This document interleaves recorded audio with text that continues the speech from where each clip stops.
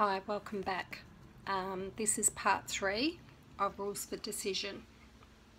Chapter 30, How to Have a Happy Day. And I'm just going to go through a little bit more, the step-by-step guide. And we're down to the second section, page 625.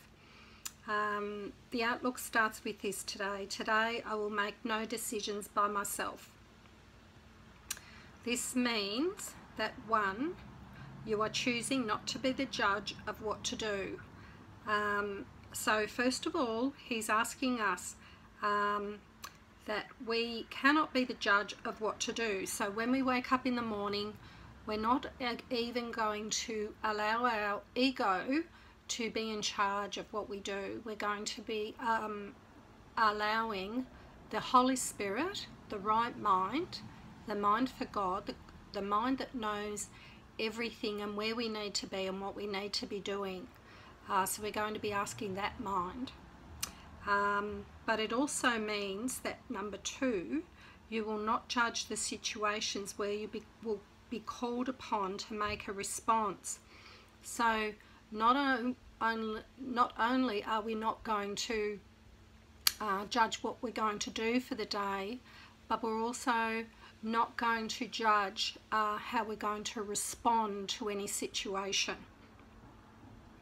So he's asking us not to judge any situations, and situations where we're asked to make a response is, for example, text messaging, you know, people calling us, asking us if we can do something, or any in person, any situation where we're asked to make a response during that day.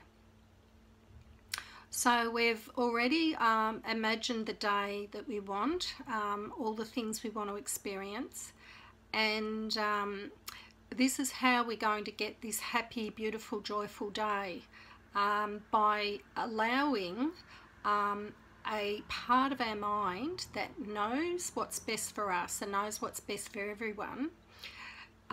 We're allowing that part of the mind to respond to every situation, and that we're allowing that part of the mind to direct what we're going to do for the day.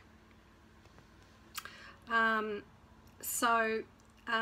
goes on to say, for if you judge them, you have set the rules for how you should react to them.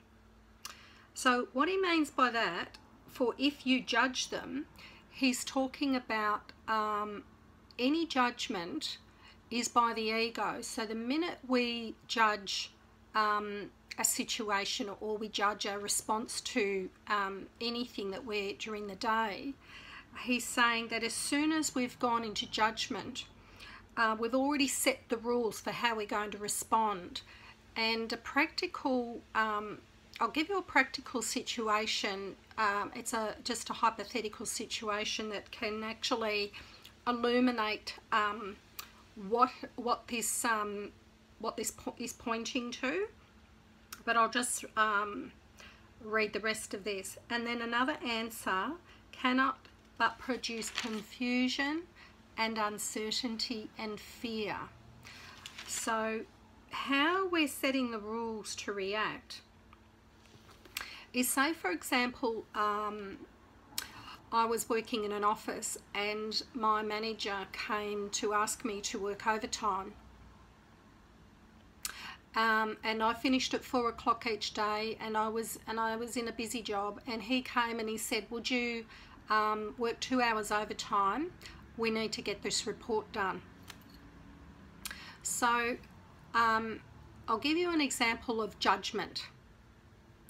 So judgment would be initially flying into the ego's mind and saying, yeah, that'd be right. My manager, he doesn't care about me. He only cares about himself. He only thinks about himself. You know, I've been really busy all week. He didn't even ask me if I was tired. You know, he's always taking advantage of me. He did this last week and he did something else the month before. So all judgment is the past. So all we're doing is bringing all the past into the moment, and we're colouring it all over by a past judgment and upset. And so we get upset. So of course, when we've already judged, the answer will already be no. Or it could be a yes because I'm fearful that I'm going to lose my job. So the judgment that's coming in is going to decide the answer. So what this practical rules for decision is pointing to is that if we can stay out of the judgment in that moment, if we can, if someone comes to me and says, Kate, will you work some overtime? I need to get this report done. And my mind doesn't go into judgment. I don't basically ask the ego. And what I do is I sit with guidance and I just get quiet, and I might just say, if it doesn't come directly into my mind at that moment, I might say, oh, could I get back to you in a few minutes? And I might just take some time to think about it. And the guidance might be yes.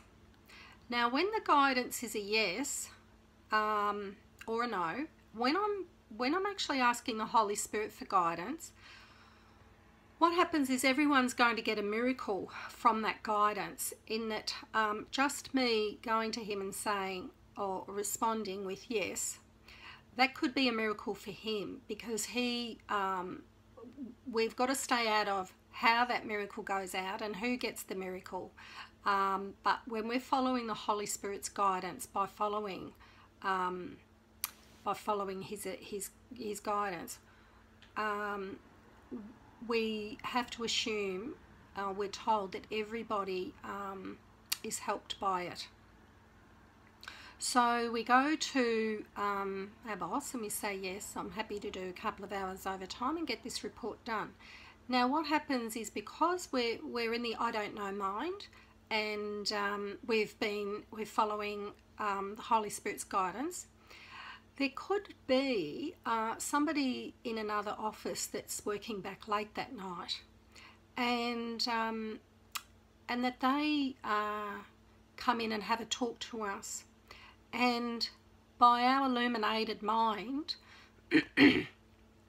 who knows what that conversation's going to be, but we might be in the right place at the right time, saying the right thing to that person, and it's got nothing to do with doing a report. It's to do with who we're going to say things to, how we're going to be used by the Holy Spirit to illuminate other minds, to perform miracles by following the Holy Spirit's guidance and being in the love, in the loving mind. Now the guidance might be to say no, and that could be for our best interests, in that we're a people pleaser. So the guidance might be to say no, and if we're feeling a no, we'll sink into peace. And that if we've got a habit of, we're fearing that we might lose our job, and if we didn't say yes to this overtime, we might lose our job. If we stay out of those thoughts and we just feel into the yes, into the no, and we say, no, look, I'm really sorry, I'd really like to help you, but I can't tonight. I've, whatever is coming through, you might have something else on, or you might just feel tired. I'm just sorry, I'm really tired tonight and I'm unable to do it. So you're coming through from this peaceful state of mind, and you're giving your answer from the absolute peace of mind. And that's what the guidance is all about. It's about responding without any fear of any repercussions of your response. So these are just, I'll go a bit further into this particular instance, but this is the reason why, when we fall into the guidance of the Holy Spirit and respond without choosing the ego first, we get the miracle, we get the shift, and so does everyone else. And it's really just about trusting. We have to trust the Holy Spirit. And then we get the happy day, because we're happy, we've chosen that way.